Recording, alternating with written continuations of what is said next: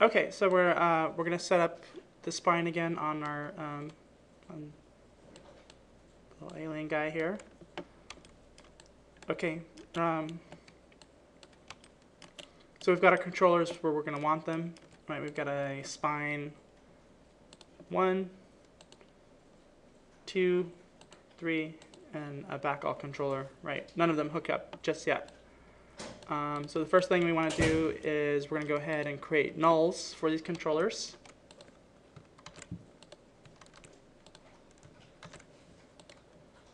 Right, so I'm just going to go ahead and create 3 nulls because we have 3 controllers. And that guy who's different. This guy. Okay, so the first thing we're going to do is we're going to select the joint. Right, then select the null, constrain, parent.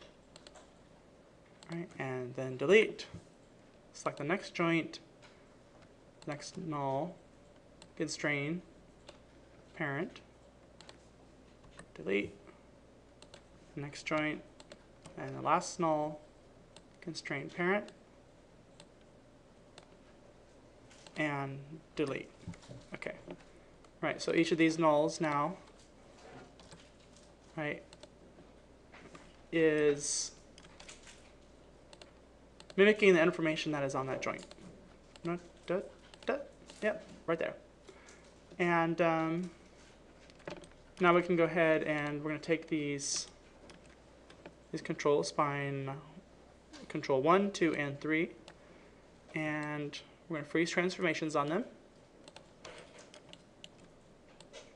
And now we're going to select the controller, select the null, and hit P. Or you can edit parent if you like using the menus. Right, and then the next one, controller, null, P, and controller, null, P. Right, and now we're going to select those controllers. As you can see, they all have information on rotations, translations and stuff, so we want to get rid of those, so we're going to select those, all 3 of those. Right, and we're going to modify freeze transformations, so they are all zeroed out. Okay, and now we're going to go ahead and set them up so they control the actual joints. So controller 1, and shift select for the joint, constrain, parent. Remember, make sure maintain offset is not checked. It probably doesn't matter too much because they're sharing the same space, but you know, just as a good habit. And the second controller and spine control 2, and then the second joint, and constrain, parent. Right, spine control 3, spine 3, constrain, parent. Right, now just to check our work. Right, we've got, there we go, we've got that, yeah, it does it. Yay. Complete. Bow to your sensei. Okay, and so now remember we want this controller to follow that controller and that one to follow that one. So we take the null of the follower, right, and then select the controller of who we want it to follow. So in this case, spine control 3's null gets parented to spine control 2. Right, and then the null spine control 2 gets parented to the controller for spine, or the spine control 1. Right, and now if we want to go ahead and just check those, right, we can see that if we select all of them, we can do that. Excuse me.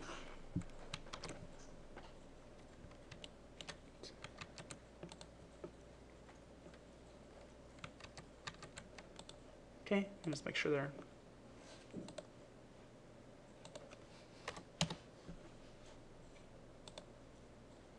all zeroed out again. Yeah, they're good. Okay, so now we want to go ahead and set up, now that we've got those working, we're going to go ahead and set up our spine all control. And we need a null, right? It is snapped to the centermost joint of our spine. So like I said before, I prefer, it's easiest if you have an odd number of the spine joints. It just kind of makes the middle, section of a middle very easy. So I'm going to take, I basically set this up as if it's going to be a regular controller, but it's not.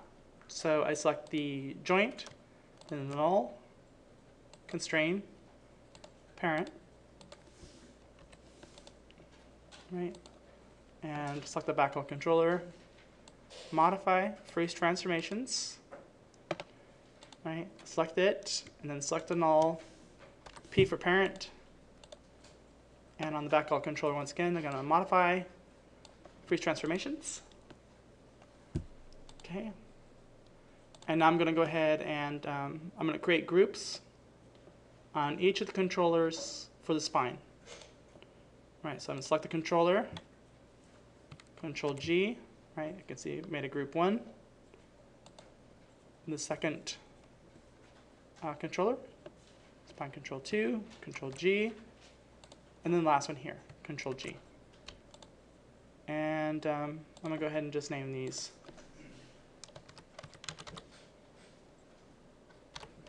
Back A group.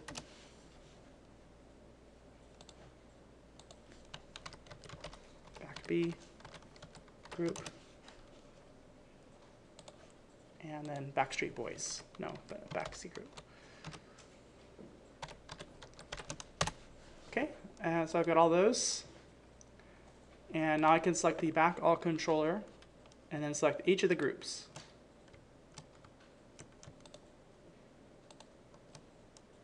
Right, the groups, not the controllers. But the controller for the back all is selected. And so I'm just going to go to Window, Rendering Animated Editors, Hypershade. And I'm going to go ahead and select the map, the input and output connections. I should get these.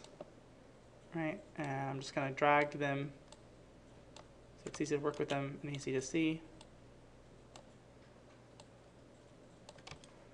Right, and where I have this little, see a little, zoom in, see a little arrow, little output arrow.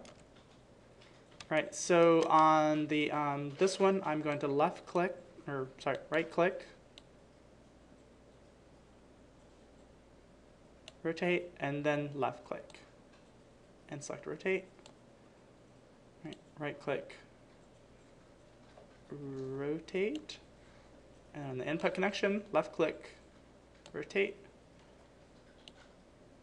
Right click, rotate.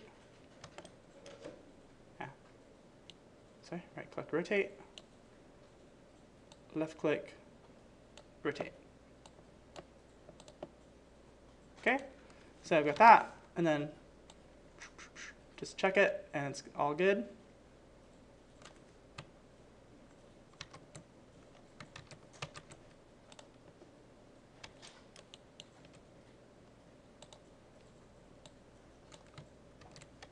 Okay, and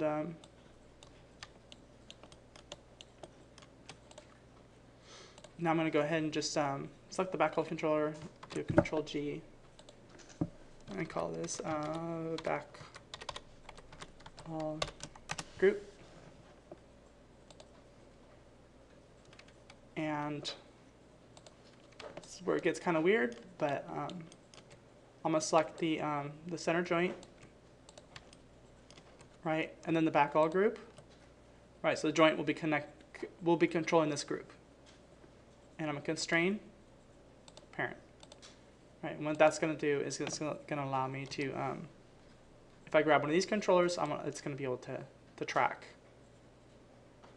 Right, now that backhaul controller moves with it if I'm not, if I move these individually. Same thing here. If I grab that one down there, right, it's still going to move and track with it.